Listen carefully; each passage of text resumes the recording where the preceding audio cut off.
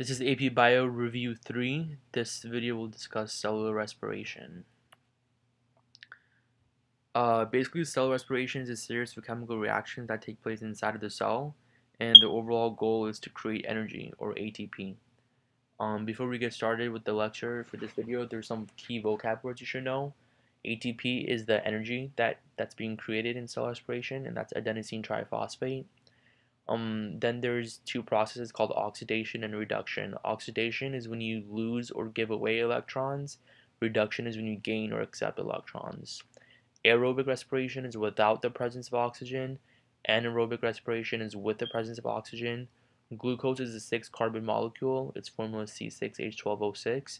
Pyruvate is a 3-carbon molecule, and it's basically half of a glucose.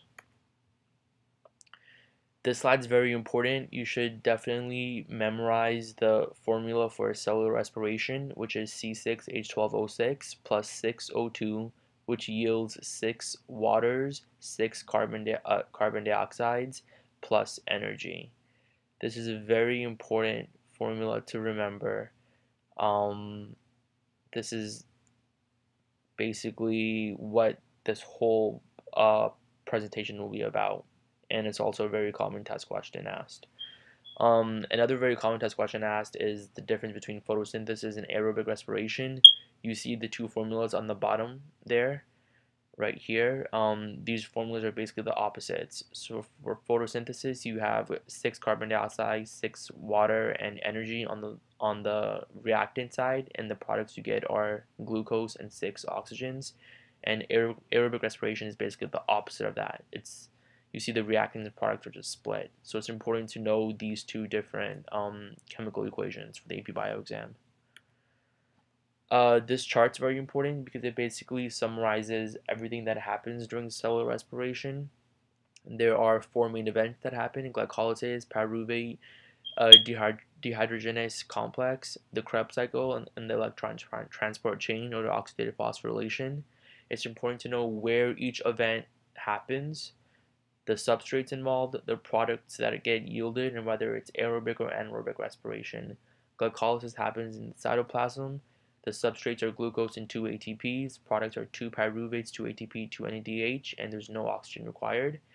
PDC happens in the matrix of the mitochondria. The substrate is pyruvate. The products are acetyl coenzyme A, NADH, and carbon dioxide, and oxygen is required.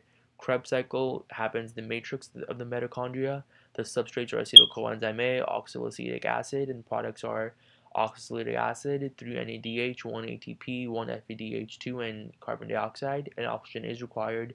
Lastly, for the electron transport chain, or oxidative phosphorylation, it happens in the inner membrane of the mitochondria. Substrates involved are NADH, FADH2, ADP, and PI, and products are NAD, FAD, ATP, and oxygen is required. Glycolysis is the first main event we're going to look into. Basically, glucose is a 6-carbon molecule, and it gets split up into half to form 2 pyruvates, and each pyruvate is a 3-carbon molecule. Basically, in glycolysis, you get 4 ATPs, but to undergo glycolysis, it requires 2 ATPs. Just the whole process requires 2 ATPs. So the net gain for glycolysis is 2 ATPs. So you get 2 net ATPs when glycolysis is done with. Glycolysis happens in the cytoplasm. It is anaerobic, meaning it does not require oxygen. And right here, this bottom formula is important to know because this is the formula for glycolysis. You get glucose plus 2 ATP plus 2 NAD plus yields 2 pyruvates, 4 ATPs, and 2 NADHs. The next thing we're going to discuss is pyruvate dehydrogenase complex, which is PDC.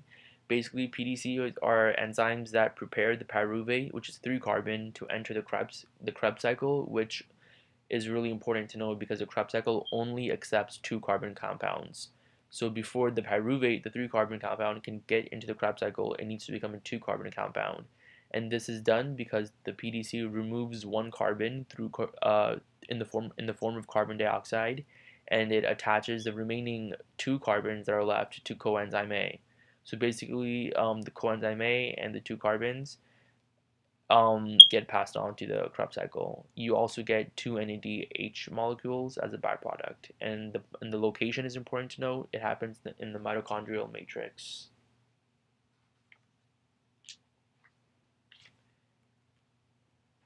This is the Krebs cycle. You should be familiar with the overall look of the Krebs cycle, but it's not necessary to memorize each and every single step of it.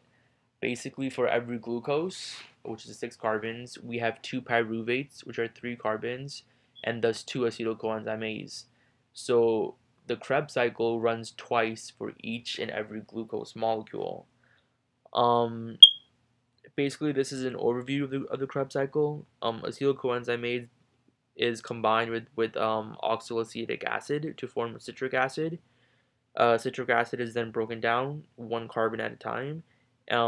Basically, then it rearranges to form the original oxaloacetic acid molecule. And basically, in this process, the 3 molecules of NADH, 1 molecule of FADH2, and 1 molecule of ATP are made. Also, you see carbon dioxide is released as well. That's basically the main things you should know for the Krebs cycle. Lastly, the fourth one is the electron transport chain or oxidative phosphorylation. Basically, this process has two main goals. One of them is to return the electron carriers to their primary empty state. In other words, basically oxidize them so that and the second goal is to use the energy from those electrons to make ATP. Basically, if you don't oxidize the electron carriers back to their empty state, we can't keep running glycolysis, PDC, or the Krebs cycle. We have to have empty electron carriers so that they can basically accept electrons during these three processes. And basically, the ETC or the electron transport chain is basically the process where NADH and FADH2 hand down electrons to a chain of carrier molecules, and the electrons are passed along the chain until they're given to oxygen, which basically forms water. So oxygen is the final electron acceptor, and it eventually forms water.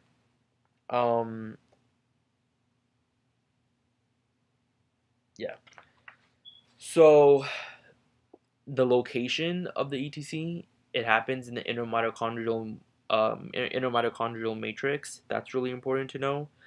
Um, and it's also important to know that the mitochondria is double membraned. So the carrier molecules of the electron transport chain use the energy of the electrons they're transporting to pump hydrogen ions out of the mitochondrial matrix and into the space between the two membranes. And this process basically creates a concentration gradient of hydrogen ions. Basically, lots of hydrogen ions in the space between the membrane and there's less hydrogen ions within the actual matrix.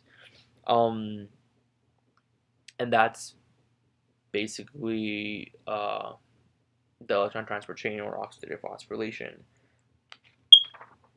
So this next slide is important because it tells you the net energy within each step. So in glycolysis, we just get 2 ATPs. From Krebs cycle, we get 2 ATPs. From electron transport chain, we get 32 ATPs.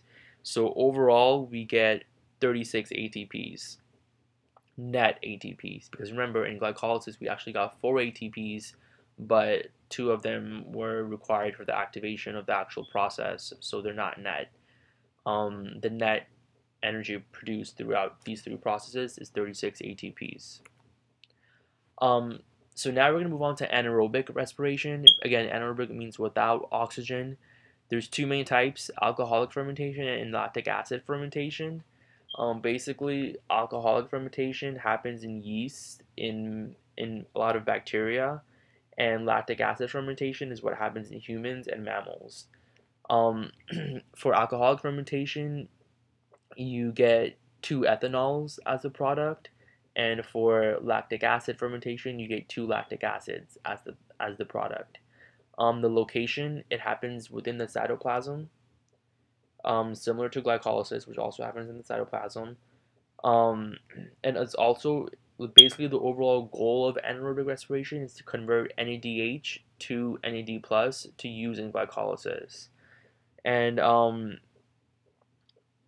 basically the two ATPs are produced within anaerobic respiration.